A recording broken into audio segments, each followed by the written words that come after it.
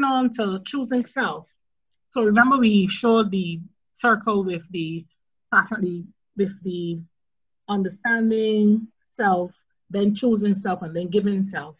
So it's not what people do to us that hurts us. In the most fundamental sense, he says it is our response, very similar to what Roosevelt said earlier, and what they do that hurts us. So it's what power we give to people. How do you choose to really, really start? Yes, people do things that offend us, but what power do you give to them? Why did that offend you so much?